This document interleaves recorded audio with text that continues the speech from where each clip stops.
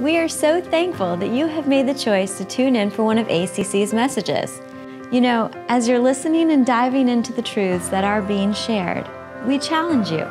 You're sitting at your phone or at your computer, hop on social media and be sure to use the hashtag YouBelongAtACC as God is teaching you different things during this message. You belong at ACC, and we truly mean that, which means that we would love to have you join us during one of our Sunday services at 9 or 11 a.m. here at 710 Aquahart Road. We would love to have you jump into this message, and we are believing God is going to do some awesome things in your life today. Hey, good morning, church family. Great to see you all here. We are, like Pastor Michael said, we're in week 2 of our series called The Blessed Life, and we're talking about just the beauty that is available in the life that we live as followers of Jesus when we model the generosity that He has modeled for us. Hey, before we get into the message, though, I want to use some pastoral privilege for just a moment and highlight a few more things. One, our men's breakfast is this Saturday. So if you are one of our men or maybe your first time here at ACC and you'd like to come to our men's breakfast this Saturday morning, we meet in the cafe. It's huge. It's awesome. It's gonna be even bigger this time than it was last time. So make sure you come to our men's breakfast. Also, don't forget October 2nd. Everyone say that. October 2nd. Say Vision Sunday.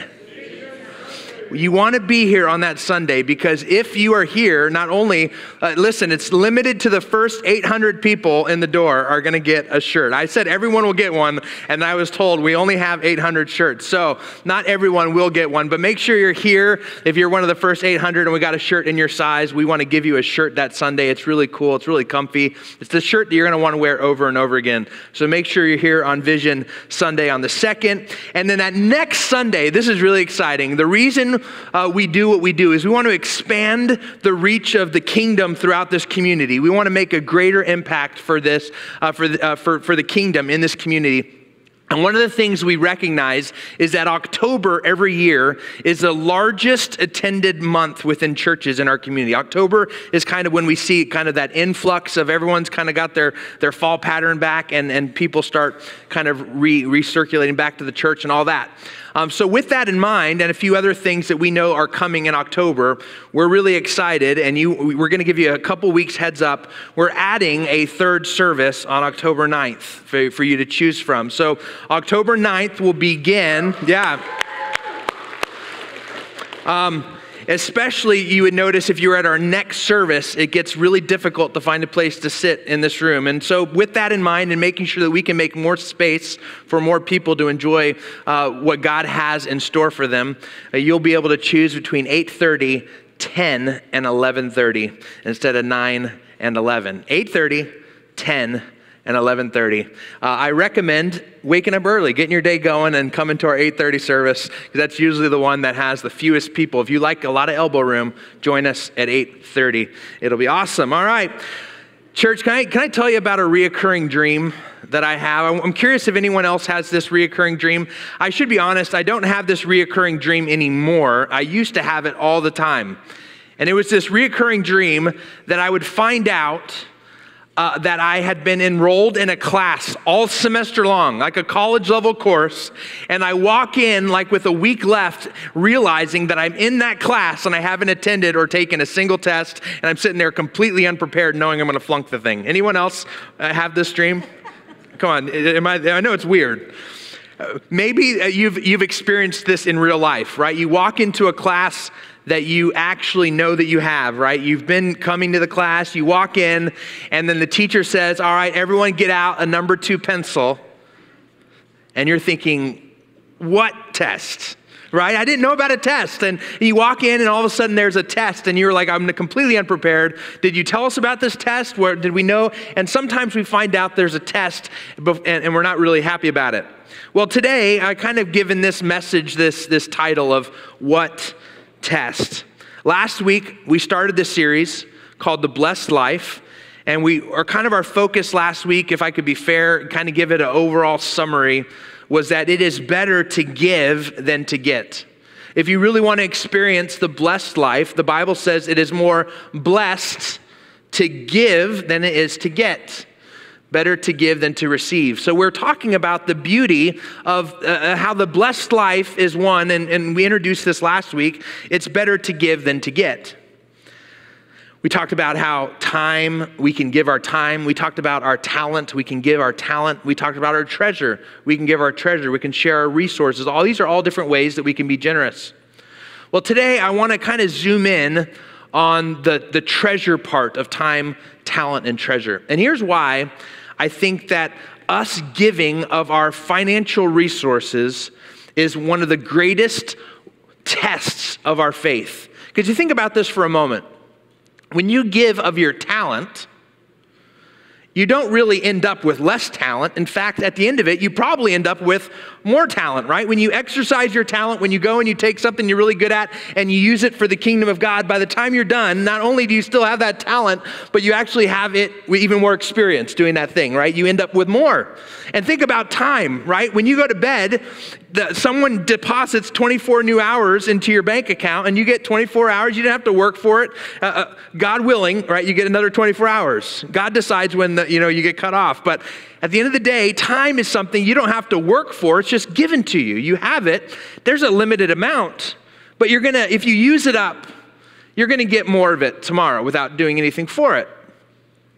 But treasure, you have to work for your income. You have to work for money typically, right? It's something that either you work for it or someone before you worked for it. At some point, someone worked for it, and when you give it away, there's a point at which you could give away enough that you end up at zero. There's like a zero amount, and it's not something that just kind of typically replenishes itself unless you work for more. So when you think about time, talent, and treasure, if you really want to test your heart, it's going to come in the form of learning how to be generous, not just with time and talent, but with our treasure. Listen, if you are in this room and you're not a follower of Jesus yet, first of all, we're really glad that you're here. This is a really great place to come and say, listen, I don't know what I believe about this book yet. I don't know what I believe about Jesus yet. I don't even know what I believe about this church yet. But I'm just here to explore. That's really great. I'm really glad that you're here. This is a great, safe place to do that. And this message isn't really geared towards you. You see, the command in Scripture to test your heart through giving generously to your church, to giving generously towards the kingdom of God, it's a command that's given to Christ followers, to people who follow Christ. So if you're in this room and you're saying, I've already made a decision to model my life after the life of Christ, well, then this message is for you. If you haven't made that decision yet, you're going to learn some stuff about Christ followers, but I'm not asking you to make this leap yet. All right? So here's what I want to give you a little bit of a heads up. Well, let me ask you this real fast. How many of you get paid monthly? Like once a month, you get an income, like a paycheck pops up in the mail. So some of you are monthly people. How many of you get paid like either every other week or twice a month? You get paid somewhere around twice a month. That's typically the most. How many of you get paid weekly? Any weekly people? All right. How many of you get paid as money comes in, you get to take some of it, right? Some of you like real estate and things like that. Some people like that. How many of you don't get paid? All right. That's cool. That's all right. You probably earn better than the rest of us earthly rewards. A lot of people who don't get a physical paycheck are earning heavenly rewards. But think about every time you get paid, what you're really doing is you're taking a test. Every time a payment comes into you, you're taking a test. And the test sounds something like this. Whom are you going to thank for that income? Who do you recognize as the provider and actually the owner of that resource? It's a test that all of us take. Some of us take it monthly. Some of us take it twice a month. Some of us take it every week. Some of us take it every once in a while. Some of us very rarely. But listen, it's a test. So I want to give you a heads up on where we're going to be in God's Word today. If you want to grab a copy of God's Word, and turn in your copy to Malachi 3. If you have a hard time finding Malachi, the easiest way to find it is it's the last book of the Old Testament. So you find Matthew, Mark, Luke, and John, like those New Testament Gospels, and just work back one book, and you're in Malachi 3. We're also going to be in 2 Chronicles 31 today, if you want to find that ahead of time and put a finger there or a bookmark there or something. So in Malachi chapter 3, I'm going to start reading in verse 6. And this is what God says in Malachi 3, verse 6. He says, I am the Lord, and I do not change. And then he goes on and he says, that is why you descendants of Jacob are not already destroyed. I love what he's essentially saying there. What he's saying is, hey, if I hadn't made a promise to be faithful in loving you, you guys are terrible. I would have wiped you out by now. You would be gone. But because I'm the Lord and because I do not change, that's the only reason that you have not been destroyed yet. So he says that to his people. And then he goes on in verse 7. He says, ever since the days of your ancestors, you have scorned my decrees and failed to obey them. Now return to me, and I will return to you, says the Lord of heaven's armies. But you ask, how can we return when we have never gone away? I love what's pointed out in their response. God says, listen, I want you to return to me. And the people are saying, but God, how could we return to you if we never left? And what it highlights is that there are many people who claim to be followers of Christ or who are right now in this church, right? There's many of us who are like, I am close to God. But there's going to be evidence that we talk about today that says, are you though? Do you really trust him? Do you really know all the blessing that he's provided to you? In fact, what we're going to talk about today is a test to see, are you really as close to God the Father, the Lord of heaven's armies, as you claim to be? Or do you just think that you're really close? Because these people were like, God, how could we come back if we've never left? And he says, let me tell you, you're not actually as close to me as you think. It goes on in verse 8. It says, this is what God says, should people cheat God? Your version of the Bible might say, should people rob God? Or maybe even in the NIV, it says, will a mere mortal rob God?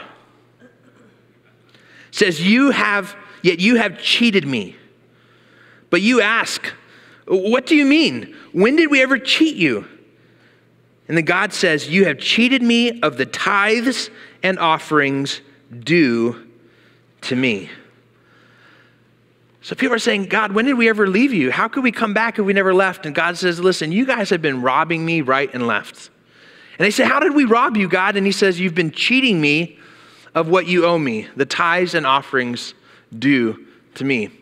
So let me show you quickly, if you have one of those paper notepads, you'll kind of see where I am. I want to show you three groups of people, if you will, that get robbed when we withhold tithes and offerings as followers of Christ.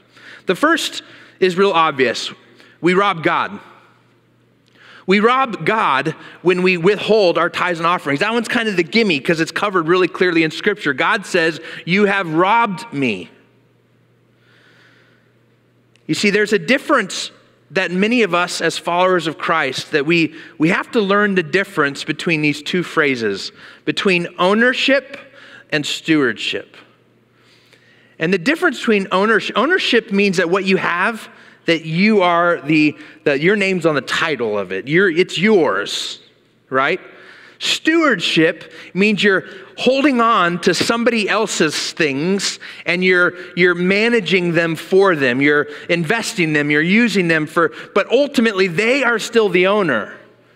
And the truth is that as a follower of Christ, one of the things that we learn is that God owns the cattle on 1,000 hills. In fact, he owns the stinking hills, right? He owns everything. And if God owns everything, that means that we don't own anything. We are simply stewards of what God has placed in our bank accounts and the home that maybe we live in, or the car that maybe we drive in, and all the things that we have. All of those things, God has just given them to us on loan as stewards. He's saying, listen, I'm going to give you this. I want you to manage it for me, but please don't get distracted and think that somehow it's now yours. Because when we take something, if somebody lent you money and asked you to hang on to, not lent it to you, but asked you just to guard it and watch it, maybe even invest it in some way, and you took it and you spent it on yourself, I think we'd all agree that that is theft, that's robbing the owner. And the truth is, what God is saying is that when you do that, you rob me. There's a really stupid movie from back when I was a kid, and I always thought it was really funny. Anyone ever seen the movie Dumb and Dumber? Okay, really, really silly movie. There's one scene, well, the whole concept of the movie is these two guys, they're not very smart. They have this briefcase full of cash. They know it's not their money. They know it's someone else's, and they're actually, the whole movie plot is they're trying to get the money back to the owner of the money. But along the way of having this cash, when it breaks open and they see how much is in there, they know how much money, they start spending it. It's not theirs. And at one point at the very end, the owner of the money opens up the briefcase and it's filled to the brim with paper IOUs. And the guy holds up a napkin, $350,000. He says, that's the Lamborghini. You might want to hang on to that one. Listen, if you spend what isn't yours, that's robbing the owner. That's theft. So you're robbing God. Another person that you're robbing is you're robbing yourself. In fact, if we keep reading in Malachi, right, it says in verse 9, it says, you are under a curse, for your whole nation has been cheating me. He says the reason right now that you're not experiencing blessing, the reason that the blessing of God is not being poured out on you is because you have been robbing me. You've been cheating me. And he explains it, that you are under a curse. You see, you are robbing yourself of the blessing that God would like to pour out on you when you withhold your tithes and offerings. Listen, I want to be really clear here. We talked about this last week. God doesn't need anything from you. If you decide to rob him and withhold what is his, what he's asked you to give back to him, if you choose to do that, listen, he's still going to accomplish his purposes without you. But he allows you to be a part of the story that he's writing. Out of love for each of us, he says, listen, I'm going to do what I'm going to do with or without you, but I would love for you to be woven into the story that I'm writing and to be able to store up for yourself incredible treasure in heaven and to be blessed here on earth while you're part of what we're doing together. But what happens when we withhold, we're robbing ourselves of the blessing. Let me show you this in two New Testament verses. In 2 Corinthians 9, it says this, remember this, a farmer who plants only a few seeds will get a small crop, but the one who plants generously will get a generous crop. In other words, if you don't plant much, you're not going to get much. Is kind of what's being said there. In Luke 6, it says, give and you will receive. Your gift will return to you in full, pressed down, shaken together to make room for more, running over and poured into your lap. The amount you give will determine the amount you get back. Now listen, I want to be really clear here. Both of these verses seem to indicate that the reason we should give is so that we can get.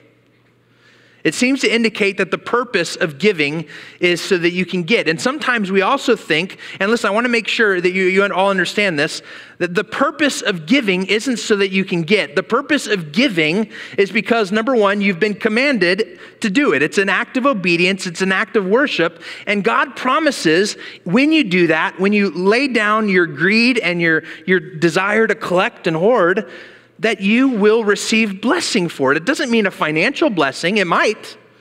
It doesn't mean that when you give $1 that you just look back in your wallet and there's going to be $2 in its place. That it could mean that, but that's not necessarily what it means. It just means that you will receive blessing. God knows exactly what you need. Listen, we have plenty of evidence in Scripture to back up that sometimes when you are faithful to give the way God has asked you to, that he's not going to necessarily bless you financially. Again, look no further than John the Baptist. Look no further than the early disciples. I don't see examples of wealth. I see examples of people who lost their lives for the sake of the gospel. But here's what this blessing looks like.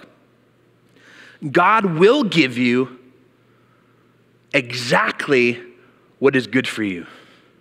God will pour out a blessing on you. And what is that blessing? It is what you need and what is good for you in that moment. God will give that to you when you are faithful. So when you don't tithe, when you don't provide gifts to God, you're not only cheating God, you're also robbing yourself.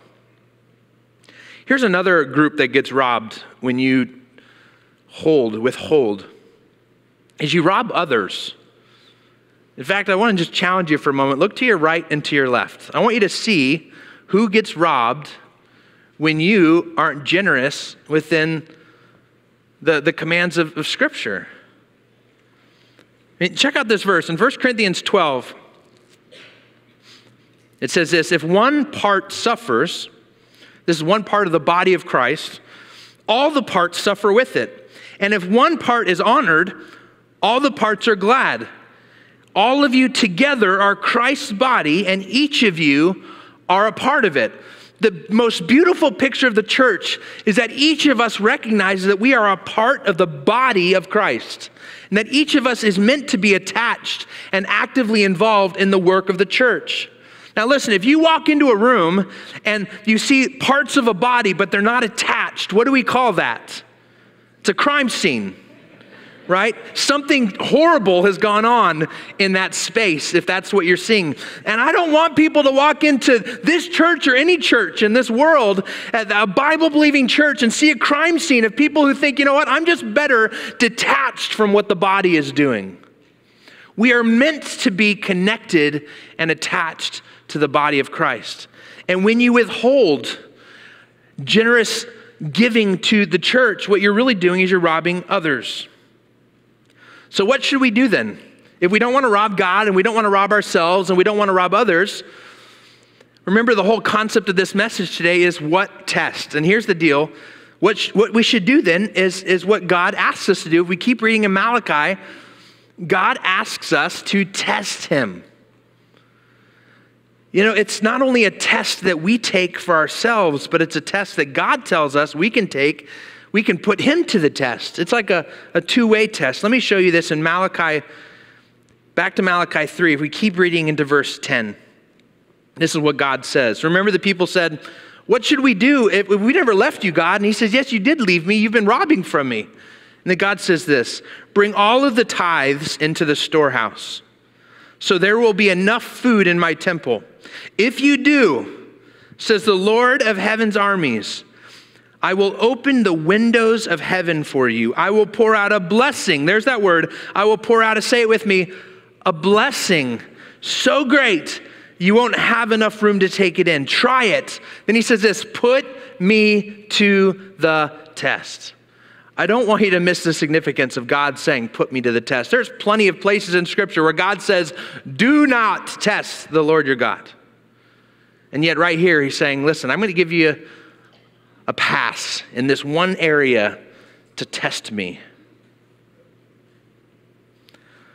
I want you to also see, as Malachi is kind of sharing these thoughts, he says what? Says the Lord of heaven's army. I want you to make sure you all know these are words that are coming from the Lord of heaven's army, not from Pastor Matt. Some of you are like, oh, that's just the pastor up there. That's just the church and its leadership telling us that we should give. No, listen, it's the Lord of heaven's army saying that this is something that we're called to do. In fact, we see this Lord, Malachi keeps pointing out who is speaking.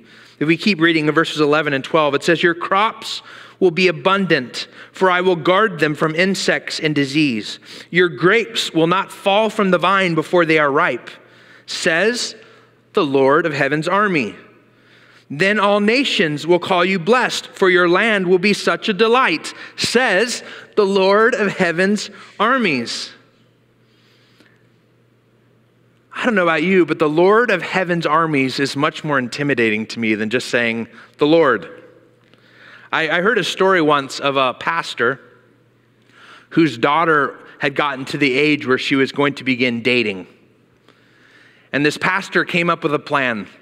And essentially any boy that wanted to date his daughter would have to come and sit down and have a meeting with him. And they would go over some ground rules. And as long as the boy agreed to the ground rules, then he would pull out a baseball bat and have him sign the baseball bat.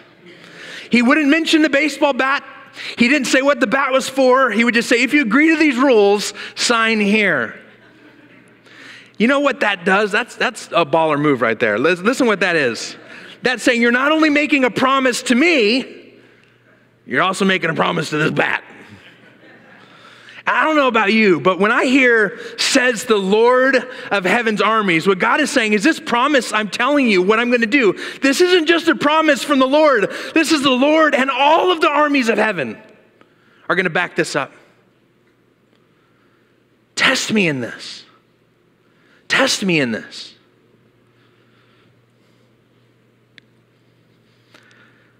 Let me pause for a quick moment and make sure we all understand what this word, when it says tithes and offerings, what is this word tithe? Maybe you don't know what a tithe is or what it means. And it literally means a 10th part. It means a 10th. And kind of the understanding of a biblical tithe is that when you receive an income, you say, listen, I want to worship God by giving a 10th of that income back to God through my local church. I want to give this part back. And this tithe, one of the things I love about this concept of a 10th part is it doesn't matter if you make a bunch of money or you make, $1 a day.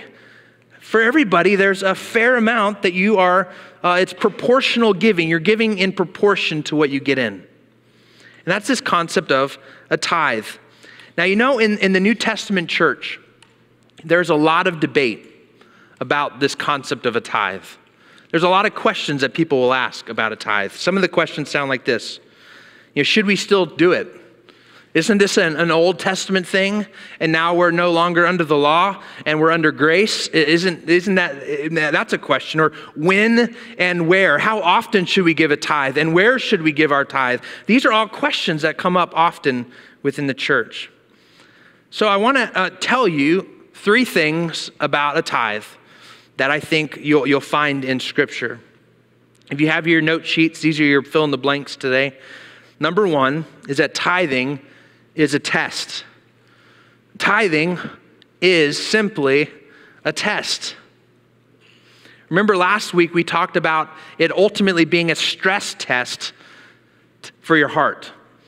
The reason why when a cardiologist wants to really challenge you and really test the strength of your heart, they're not just going to take your heart information while you're standing there resting. They're going to get you on a treadmill. They're going to get you running. And when they really stress out your heart and get it beating at its maximum levels, then they're really testing whether or not your heart is healthy. Well, giving is a stress test, if you will, for the strength of your heart.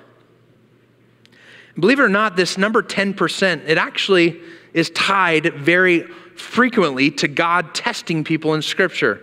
You're going to notice that when a lot of times when God tests people, the number 10 is actually very specific. In fact, let me give you a little bit of a quiz. You guys want a quiz? All right. How many plagues were there? 10. All right. I want you to be a little more confident. How many plagues were there? 10. All right. Another way I could have said that is how many times did God test Pharaoh's heart? 10. All right. How many commandments are there?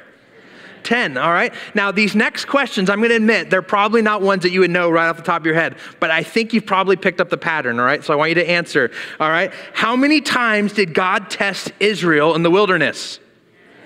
How many times were Jacob's wages changed? Come on, you get a little more confident, all right? How many days was Daniel tested? How many virgins were tested in Matthew 25? How many days of testing are mentioned in Revelation? How many disciples were there? Oh, man, you were supposed to fall for that. That's right. I had to maybe keep the rhythm a little fast. Yeah, but listen, here's the point. In Scripture, this number 10 is often tied to God testing someone's heart, testing people's obedience, testing people's desire to do things His way. And here's the thing about this test. I mentioned this earlier. It's a two-way test. Not only is it a stress test for your heart, but God says, test me. God gives us permission to not only test our own hearts, but to test Him in our generosity. You know, it's the exact same word that is used for test here that would have been used of testing whether or not like gold was real or not. I don't know if you've ever taken jewelry to someone who buys gold and to maybe try to sell it when gold prices are really great. And what they're going to do is they're going to take that little gold ring or gold necklace or brooch or whatever, right? And they have this little thing that kind of looks like a stone, a little bit of a grit to it. And they're going to rub it on there and get a little bit of gold dust basically sitting on there. And they take a special acid and they're going to drip it on there, and then they can actually test if it's 14 karat or 18 karat or 24 karat, and they can know based on what happens with the acid that they put on there. It's really cool. But it's this way that we test the gold to see how pure the gold is and whether or not the gold is even real. You know, it might come back that this isn't gold at all, it's just gold plated. What God is doing here is he's saying, listen, not only are you stress testing your heart, but you actually get to decide and see by giving whether or not I'm the real deal. You get to test me for purity. You get to test me for honesty. You get to test me and see if I really am who I say I am. You know, back in the day when you were probably a child, if you wanted a friend to do something and you told them to do it, they might say no, right? Hey, man, you should jump off that roof onto that pile of dirt. No, I'm not going to do that. What would we add to it, right? I dare you. Oh, now it just got a little more real, didn't it? You got dared to do it. But they're probably still going to say no, because jumping off a roof onto a pile of dirt, not a good thing. So you would probably add to it, I double dare you.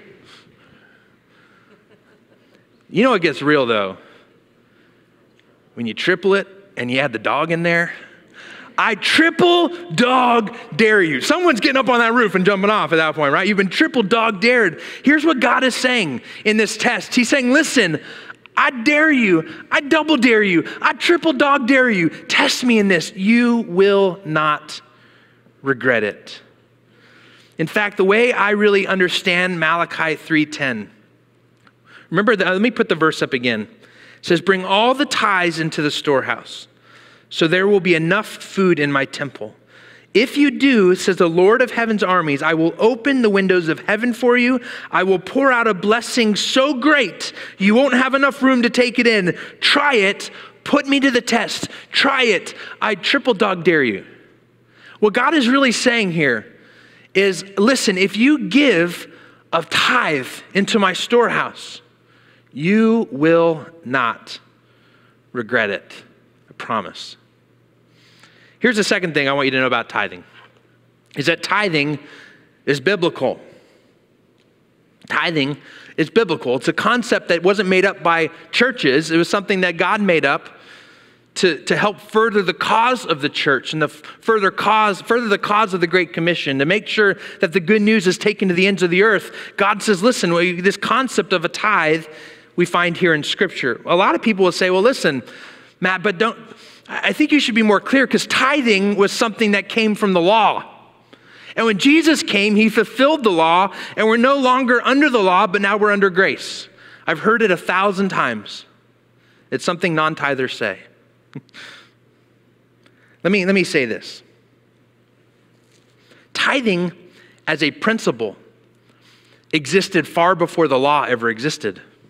I'll show you two examples. In Genesis 14, we see Abraham give a tithe to the priest. In Genesis 28, Jacob talks about tithing to God. There's more examples. Here's the point, is that tithing is something that existed as a principle long before the law ever existed. What the law did was help to clarify a little bit about how and why we give the tithe. In fact, let me show you some clarity. In Deuteronomy 26, now we're into where the law is being given, right? We're told to take our first fruits. So now we know that not only are we supposed to tithe the 10th, but it's supposed to be the first thing that we do with our income. We're going to talk more about that next week. But we're also supposed to, it says, to tithe it to your designated place of worship. So in the law, we have this a little bit of clarity. And there's much more throughout the Old Testament. And some people will say this. Here's another thing that people say about the tithing and how it fits in the Bible. Some people say, yeah, but tithing is never mentioned in the New Testament. We're now in the New Testament. We're in a new we're in the kind of the part of the world history that the church is a part of. The tithing's never mentioned there. Well, let me ask you, if you're a follower of Christ in this room, would you give a tithe if you claim to be a follower of Christ if Jesus told you to do it in the New Testament? Let me ask over here. All right. No, I'm joking. Listen, it's one of those questions that for some reason takes us far too long to answer. It's one of those things like, man, if Jesus himself asked me to give 1/10 of my income towards the Great Commission and through my local church, would I be faithful in doing that? Why does it take us so long to answer that question? So I ask, if Jesus said it in the New Testament, would you do it? Let me show you where Jesus says it in the New Testament. All right, Matthew 22, verse 23. It says, "What sorrow awaits you teachers of religious law and you Pharisees, hypocrites," he says, "for you are careful to tithe," there's that word, to tithe even the tiniest income from your herb gardens. He says, you guys tithe, you take tithing so seriously that even the tiniest herbs from your gardens, you tithe on those as well. He says, but you ignore the more important aspects of the law, justice, mercy, and faith. And here it comes. You ready? You should tithe, yes, but do not neglect the more important things. You ought to tithe, says Jesus. All right? It's a biblical concept. Here's a third thing, is that tithing is a blessing. Tithing is a test, tithing is biblical, and tithing is a blessing. So now go ahead and turn over to that 2 Chronicles 31, and I want to show you what kind of blessing tithing can be. A little bit of a backstory so that you understand the context of 2 Chronicles 31. So Hezekiah is king of Judah, and he is seeking to restore the way the people of God operate back to the way God has asked them to operate in Scripture. He's seeking to put things back the way they're supposed to be done, to reinstate God's command specifically for tithing, because his people are under a curse.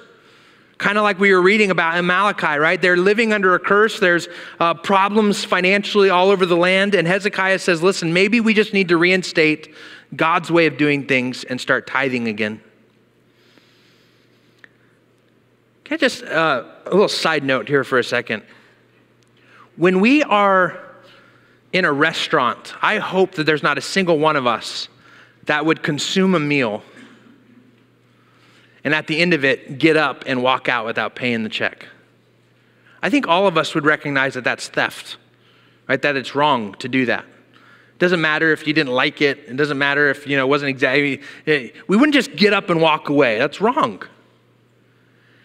And I don't know why, for so many people, right? We walk in and we're part of a community of faith where we're being fed spiritually over and over again. Our children are being fed spiritually. Our students are being fed spiritually. And yet somehow, week after week, we come in and we eat and we walk away without participating in covering the cost of ministry. That doesn't make sense to me. But here, let me keep going.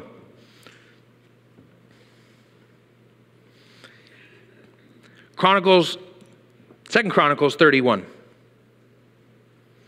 says, in addition, he required the people in Jerusalem to bring a portion of their goods to the priests and Levites so they could devote themselves fully to the law of the Lord.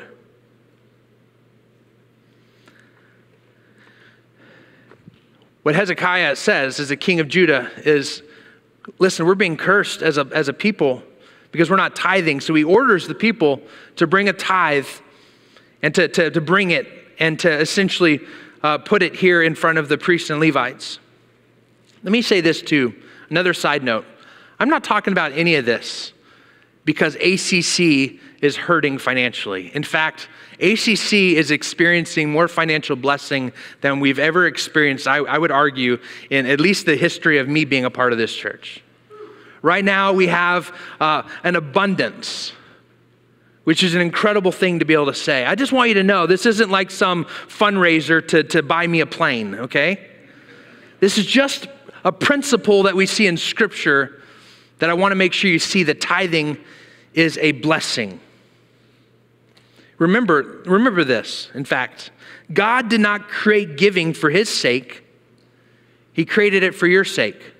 When I say that tithing is a blessing, you're going to see that blessing poured out here in 2 Chronicles. Here's the blessing. If we keep reading in verses 5 and 6, it says, when the people of Israel heard these requirements, they responded generously by bringing the first share, we'll talk about that again next week, of their grain and new wine and olive oil, honey, and all the produce of their fields. And they brought a large quantity, a tithe of all they produced. Remember, a tithe means what? A tenth of all they produced. They put the people who had moved to Judah from Israel, all the people of Judah themselves, they brought the tithes of their cattle, sheep, and goats, and the tithe of the things that that had been dedicated to the Lord their God, and they piled them up in great heaps. We keep reading in verses 7 through 9. It says, they began piling up in the late spring, and the heaps continued to grow until early autumn. When Hezekiah and his officials came and saw these huge piles, they thanked the Lord and his people Israel. Where did all this come from? Hezekiah asks the priests and Levites. And then let's look at one more verse. Verse 10, it says, and Azariah the high priest from the family of Zadok replied, since the people began bringing their tithes, their gifts to the Lord's temple, we have had enough to eat and plenty to spare. The Lord has blessed his people, and all of this is left over. Imagine this. Hezekiah walks in after the people have started reinstating this act of generosity through giving of their tithe. And he sees piles that are so big that what he's thinking in this moment is, hold on, somebody messed up my order. I asked everyone to give a tithe of a tenth of their income, and somehow it looks like everybody brought everything. He says, what's going on that somehow somebody got the decree that I gave out wrong because there's way too much here. And they said, man, if you think this is a lot, you should see the other 90%. As soon as the people started giving generously the way God commanded, the blessings began to pour and pour and pour. And the point where people were just bringing their 10%, they had more than they knew what to do with. As soon as people started giving, the blessings began to pour out. You see, as a follower of Christ, one thing I've learned, and I know to be true, and I know there are other people in this room, many other people in this room that know this to be true, is that 90% of my income goes much further with God's blessing than 100% of my income goes without it. Let me say that again. 90% of my income has always gone so much further with God's blessing than 100% of my income goes without God's blessing. The way I know that to be true is I've heard the testimonies of many of you in this church. And I have two different testimonies that I've heard over and over again. Everyone kind of fits into one of these two testimonies. Let me give you the first testimony. People who are tithing faithfully to their church, this is the testimony they give every single time. I am so blessed. They might have a version of that. They might talk about what happened and what happened in the hospital, or what happened with their promotion, or what happened with when somebody fixed their car, or something. I don't know. Sometimes it's just, you know what? There's all sorts of different versions of it, but the testimony is simply this: I am so blessed. The other testimony I hear from people who aren't yet tithing, and the testimony sounds like this: I can't afford to tithe. Well, maybe if we look at both of those testimonies and put them together, what we'll learn is that you'll never be able to afford to tithe until you start to tithe. What Hezekiah was saying to the people is, listen, I know that right now we're hurting, and you bringing something into the temple and setting it up in this heap, you're not going to be able to afford to do it. But as soon as they did, boy, were they glad they did. So we get to that point in our message where we ask this question, what now? God, what would you like us to do as a people? And again, this challenge is just for those of us who are followers of Jesus. If you're not sure about the church yet, listen, this isn't for you. But I want to ask you a question for a moment. If I had two friends and I said, listen, I'm going to go away for an extended trip. And I want to ask you both to just manage the finances of my family so that my wife and kids don't have to worry about money. I just want you to manage it for me. And what I'm going to do is each month while I'm away, I'm going to send you $10,000. I'm going to just direct deposit it right into your bank account. And what I want you to do is take 1,000 of that and make sure to meet the needs of my family. Take 10% of it and use it to pay the bills of my house and make sure the girls are able to do the things they want, and my wife's taken care of and all that. The other 9,000, I just want to just be a blessing on you for being willing to do this. That's yours to keep. Imagine one of them, I call my wife 4 months later. I'm like, hey, how are things going? How are the finances? She's like, well, your first friend, they're sending me 1,000 every month. Sometimes they actually send me a little bit more, and they just really want to make sure that we're doing really well. And I'm like, that's great. And the other guy, yeah, he sent me like 500 the first month, and then like 200, and now I haven't seen anything from him in a while. Do you think I'm going to keep investing in that friend to take care of my bride? The Bible calls the church what? The bride of Christ. I think we all need to realize that this is probably a lot more personal to God than we think. He's investing into us to take care of his bride and to take care of the lost all over this world. And some of us, we just take it and we're like, that 9,000, that's not enough. I'm going to take all of it and keep it for myself. And then we're surprised when blessings don't pour out. So my what now, God challenge for you today is something we call the giving challenge. If it's something that you'd like to try, it's a 90-day challenge that we do here. And simply this, God tells you to test him. So we ask you for 90 days to test God, to step into giving a full tithe for 90 days. And you can do that by going to arundelcc.org/challenge. arundelcc.org/challenge. And what happens is at the end of the 90 days, if what God promises to you, which is that you're not going to regret it, if at the end of 90 days you regret giving that money, you need that money back, you're like, oh, man, I'm really strapped and God did not do what he said he was going to do, then you just call our director of operations and we will send you all that money back from that 90-day period. No questions asked. We know that God is going to do what he says he's going to do, and that's why we don't really worry about it. But we'll take the risk with you. We can test God together. Let's pray. Father, we thank you for all that you're doing. We thank you for this test that you've given to us and that you allow us to give back to you. That in this reciprocal way that we get to test each other, that though you don't need anything from us, you invite us to be a part of the story that you're writing. And as we invest and as we show the health of our heart, and as we grow in our trust and confidence of the work that you've called us into, when our minds change from being focused on this earth and on the kingdom to come, God, that you pour out a blessing. It might not be financial, God, but we recognize you pour out a blessing that's so good for us that we would never have regretted investing in being a part of your story. We love you and we pray this in Jesus' name. Amen. Well, we are so thankful for the truth that was shared in this message today. Please know that we, as a church, are praying that what you have learned today, the truths that God has put deep into your heart, will manifest themselves and grow themselves into something amazing. And as always, you can experience that with other believers, other people who are walking this walk of faith at ACC on Sunday mornings at 9 and 11 a.m. Please remember this.